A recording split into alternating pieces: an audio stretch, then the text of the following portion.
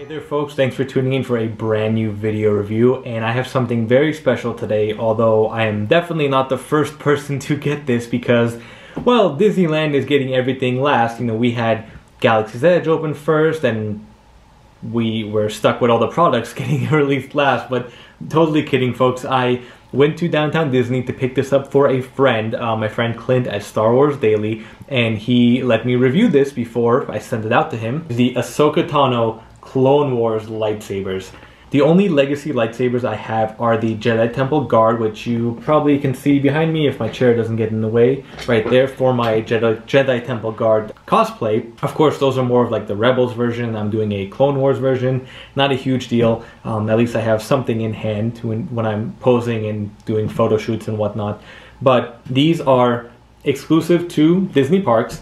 They had them released first at Disney World inside Galaxy's Edge because Disney World is still open, but because Disneyland has been closed, we are getting special reservations, which is how I picked this up today. I got the special reservation, went to Downtown Disney. Super simple and quick process, maybe 10-minute wait in line. We'll go up to the cashier, ask them what you want. They also had Count Dooku's lightsabers, but I wasn't interested in that. And although the Temple Guard lightsabers I think are the best size and feel and fit in your hand, most of the legacy lightsabers are just so big and clunky and thick that I'd rather just have third-party or aftermarket lightsabers made that are better quality. And even though I'm not too into the sounds and lights and all that, I'd rather have that option too. I'm still debating if I want to get a few of the legacy lightsabers just as display pieces, but for now I just wanted to get these, so let me go ahead and open this up and I'll give you a look inside. So as all the lightsabers do look, they come in these same cases, which they're great if you want to weather them and design them and style them, but I'm not a fan of these cases at all. They're too generic. I do wish that we had more variation between each case than just the button here. And here you do see the Fulcrum logo. That'll focus right there. I'm kind of surprised they're green. I know the lightsabers do go from blue to green, but I'm kind of surprised they're not like orange and blue and white like Ahsoka's. By the way, Ahsoka Fulcrum hat by Luminous Beings. I will be doing another video with some Etsy haul products, and I did share this on my Instagram. A beautiful design by Luminous Beings Are We. On the back it says I am not a Jedi, or I am no Jedi in Arabic, but I'll put a link to their shop as well. They might be sold out of this hat at the time, but stay tuned, they should be coming out with more. Let's go ahead and get a closer look at these lightsabers. So they do come in the two sizes, and unlike my Darth Maul lightsaber review, which everyone blasted me on because back then, the first weekend of Galaxy's Edge being opened, nobody told me at the park that you needed blades to make the sounds. Of course, I wasn't trying to get the lights and all that, but at least the little chick, the little click technical sound, but nobody told me that. And of course, the whole coupler issue, and it was late. I got home from Disney like at 12 midnight and did the review until like 2-3 a.m. Anyway, I'm much more refreshed now for these, and instantly I can tell these are so much lighter than the other lightsabers. I don't have my mini scale. I'm gonna run to my bathroom and weigh these real quick.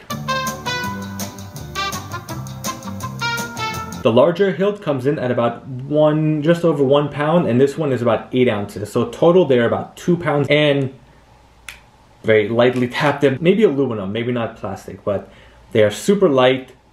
They do fit in the hand pretty good. They're not too crazy big, but I know the third-party and aftermarket lightsabers will still be just more narrow. Like, I would be terrified to try to do like stunts and twirls and just anything with these other than simply posing and taking pictures with them or displaying it. I mean, as a display piece, I think these look great. I think this is fantastic. It's accurate. Everything is right about it. But if you want something for combat, for action, I would not recommend these. So let me get the sizing real quick. Let me get my ruler, if I get the right way here. So this comes in at just about, let me measure it at the bottom, 9.5 inches from the very tip right here. And the larger one comes in at just over, almost 11.5 inches. So a pretty good size comparison. And let me get these side by side too. Get those in view. And as you can see, they are different designs too. We have these little slots sticking out here. Overall, they are similar designs, similar base. You get a close-up of everything here. Hopefully the light isn't reflecting too much on this.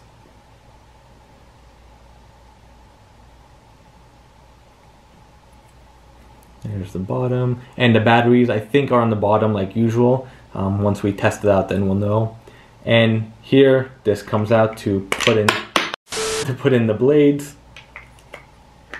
And I do have blades as well, like I mentioned, so I do have two sizes that I'll be sharing. And there is the smaller Shoto hilt.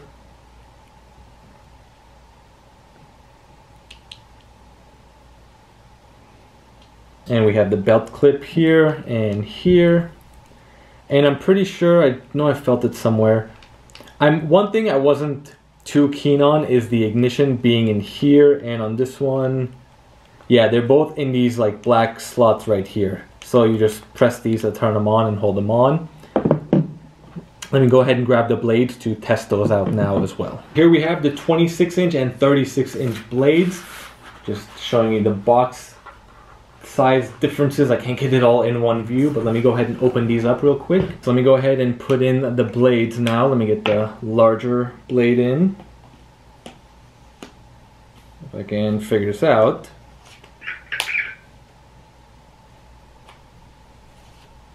There we go. So we do still hear that sound. There we go. And all right, let me do it without talking this time. There we go, and it's locked in. You can go ahead and grab the shorter one now. Get the blade cap out.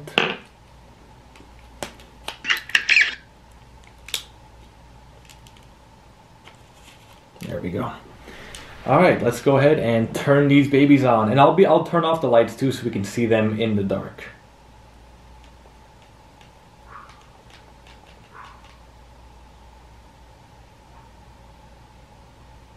Okay, I hope these have batteries in them, but I'm thinking maybe they have these little slots of paper that you need to take out. Okay, so funny situation. It's kind of interesting. I didn't realize there's actually two buttons. I thought the buttons that you change the colors with are the same ignition buttons, but on the larger saber, it actually is this button right here, and the smaller one, there is a switch, oh, there we go, on the opposite side.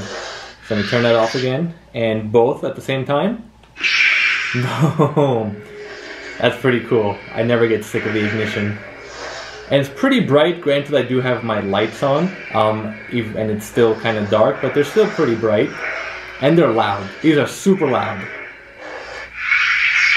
Let me turn them on individually, close up.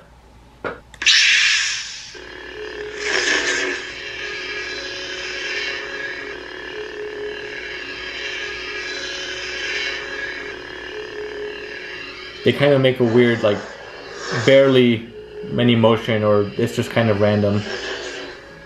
Let me try to, there we go. Turn that off. Let me get the other one.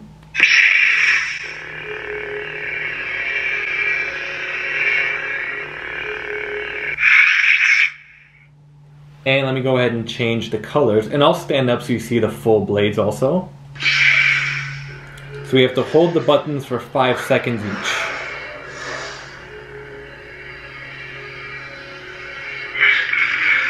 There we go. That's pretty cool. And they do change their sound as well.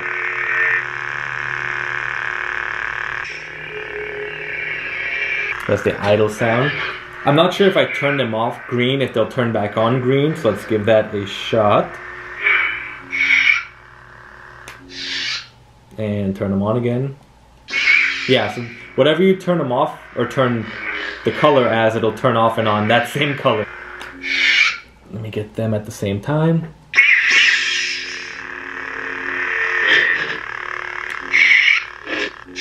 And off. Let me go ahead and turn off the lights and see them in full darkness. I guess semi-darkness because I still have my other room light on. So first let's do the green again, if I can find these ignition switches.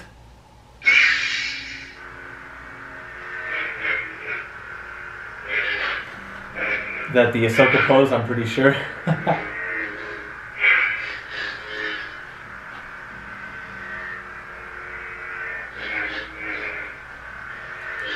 I gotta get the one backhand.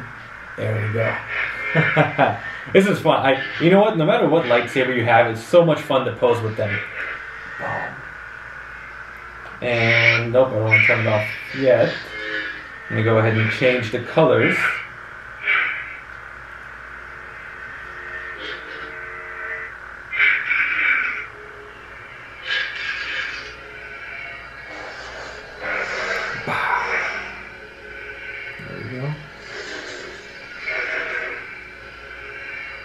I'm pretty sure the longer one goes in the front. I could be mistaken, but it's actually, these are pretty lightweight compared to even my Jedi Temple Guard ones.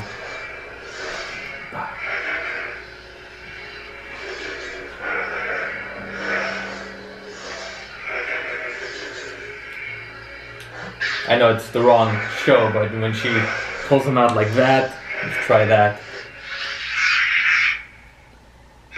Oh, not yet.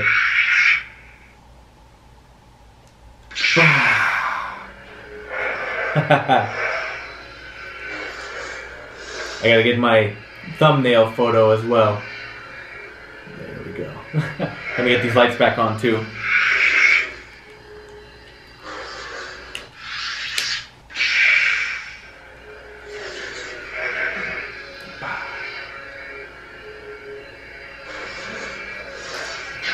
So yeah, these are pretty cool. Let me lightly clash them. There we go.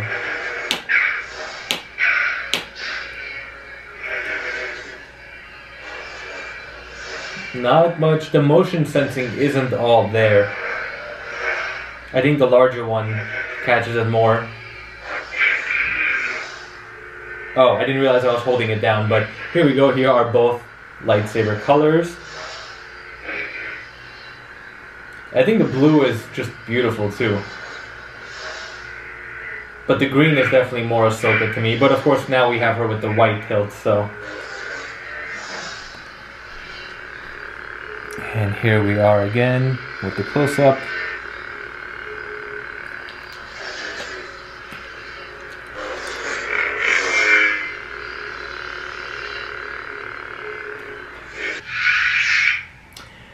Alright folks, there we have it. Here are Ahsoka Tano's Clone Wars lightsaber hilts. If I manage to get this video up today, you'll have a few more days to get them at Disney. If not, I've heard they are sold out at Walt Disney World. I know Ashley Eckstein, the gem that she is, signed hundreds of the boxes or the cases for them. So if you got those, super lucky. But it hurts me to see them going on eBay for $800, $900, $1,000, $1,200. If you get lucky and know someone like me, I'm always happy to try to help out whenever I can. Just follow me on my Instagram. That link will be down below. If you have any questions, any comments about these lightsabers, feel free to leave them in the comment section as well. Thank you all for watching again, and stay tuned for my next video. Be sure to subscribe to my channel to stay tuned for more videos.